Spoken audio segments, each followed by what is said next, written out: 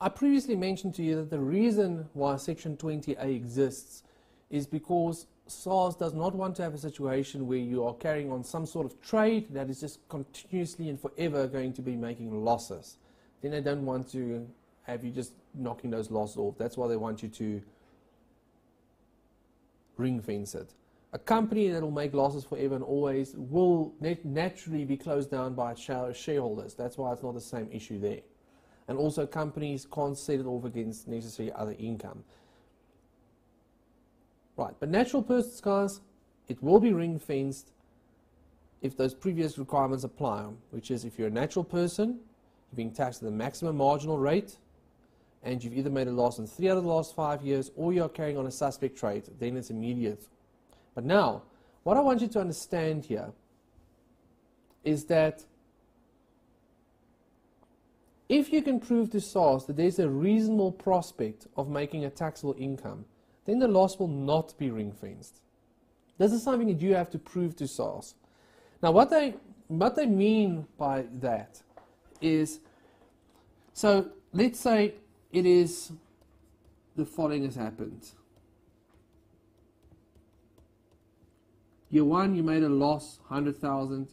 Year 2, you made a loss, 200,000. You made some profits. And then you made a loss again. Right, so you've made a loss in 1, 2, 3 out of the last 5 years. So now they want to ring fence that.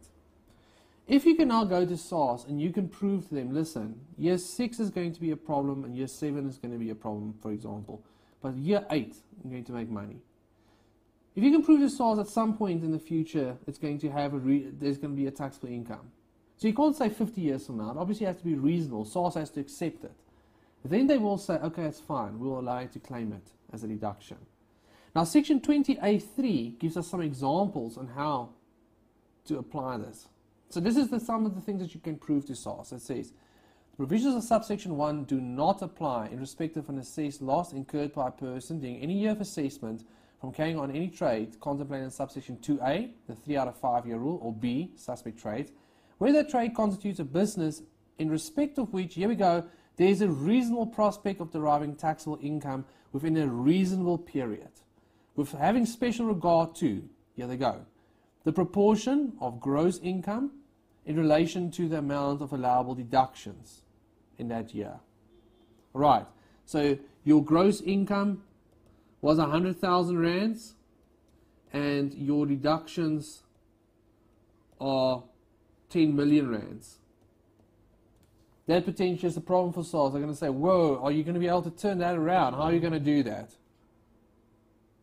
Right? But your gross income is 100,000 rands and your deductions are 120,000 rands. That looks a lot more reasonable. Right.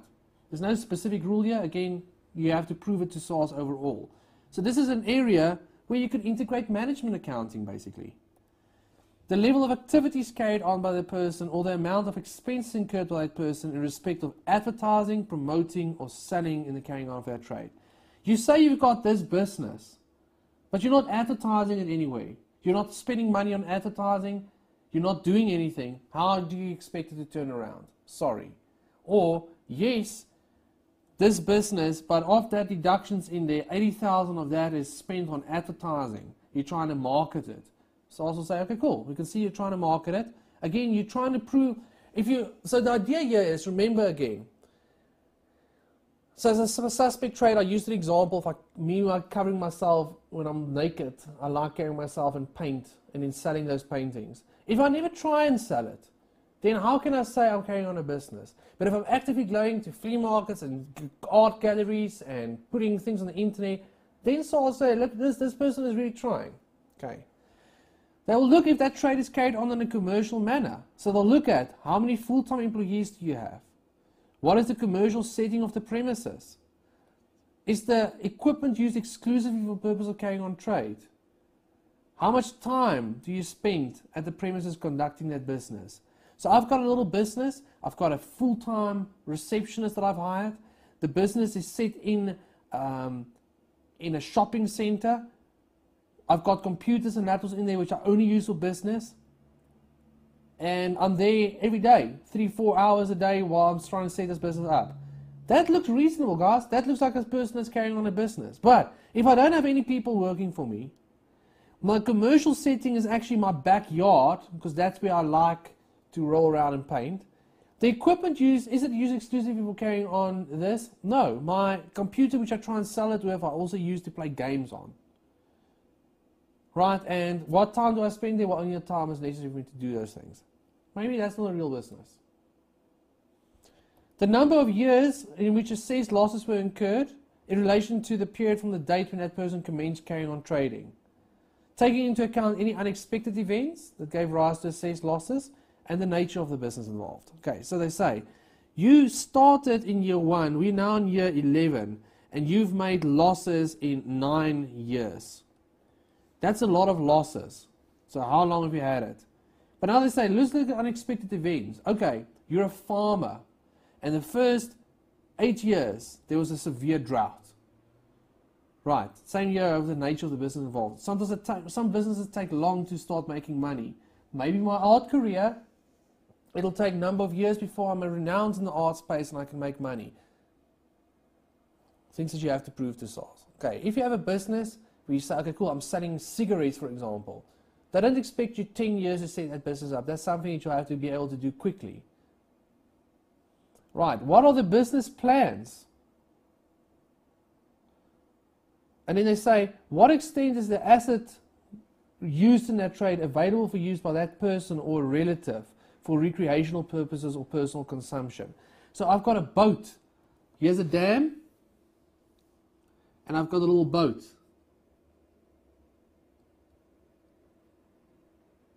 Right, which I go around and around in this dam. But I also rent it out to people. Income, 100,000 rands.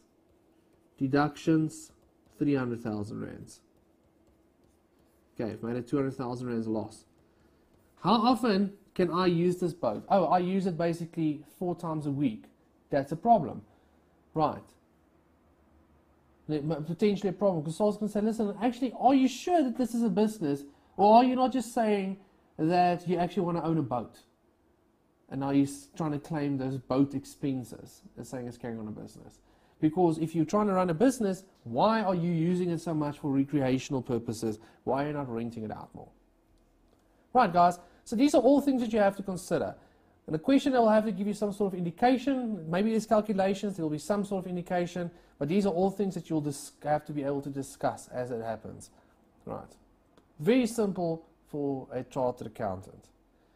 So, guys, important, this applies to 2A, 3 out of 5, and the suspect trade rule. But now we get to a special rule, the 6 out of 10 year rule, section 20A4. This is only for suspect trades. This section says, okay, let me show you, year 1, year 2, year 3, year 4, year 5, 6, 7, 8, 9, 10.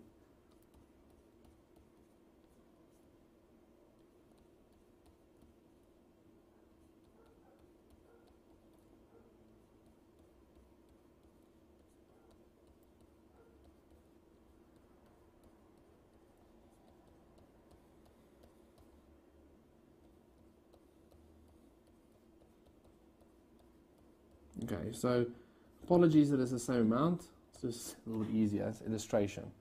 Okay, you are carrying on a suspect trade.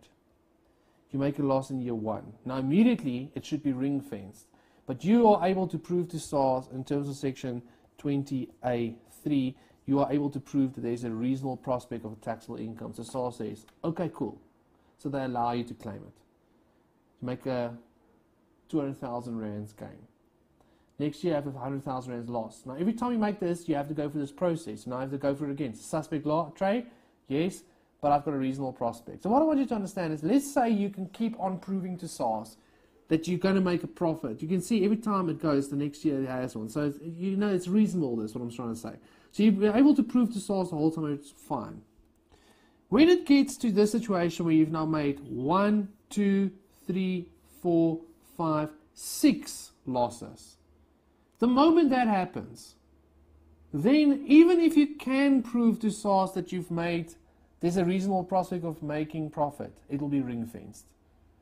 So basically, this is a rule that says, and this only applies to suspect trades.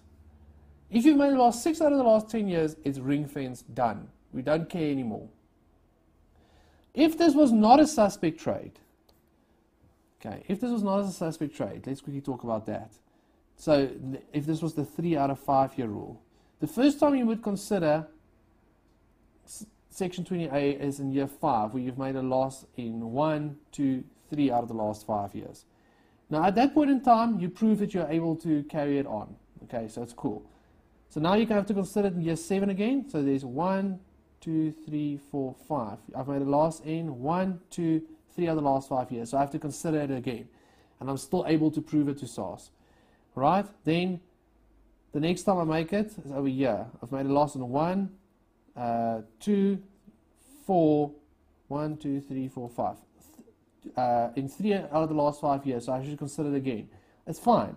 I prove the SARS, I'm going to make a profit, they allow me to do it, and so forth. I want you to understand, that's 3 out of 5 year rule. There's nothing that applies. This 6 out of 10 year rule does not apply there. It only applies to suspect trades. Alright guys, so that's basically it for Section 20A. Please note, but this should be logic to you. You need to consider this separately for each of the trades that you carry on. So if you earn a salary and you've got trade A and you've got trade B, year 1, 2, 3, 4, 5, 6. Trade A is a suspect trade. Trade B is the 3 out of 5 year trade. You will consider this one separately and that one separately, right?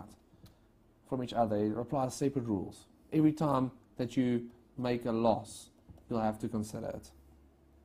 Alright, that's it for Section 20A, guys. An interesting section. And the one thing I just wanted to point out to you, which is quite interesting, I always find about this, is that this only applies to natural persons who are in the maximum marginal tax bracket. So above 1.5 million rands. A couple of years ago, the tax bracket wasn't that high. It was only the 41%. And then that was the maximum tax bracket. So this is interesting. If you earn 1.2 million rands, you can go and play golf and practice sport. As long as you can prove that it's in the production of income, you can claim that expenses. It's not a suspect trade fee because we don't even consider this section for you. It's only the moment that you get into the 1.5 million rands. Now the reason for this is basically because the idea there is that it's usually the very wealthy people who are probably incurring all sorts of expenses for their hobbies and can maybe try and hide these things. That's the idea there, and those are the ones they're trying to penalize. Okay, that's it guys for Section 20A. Interesting section. Be sure to study the theory well.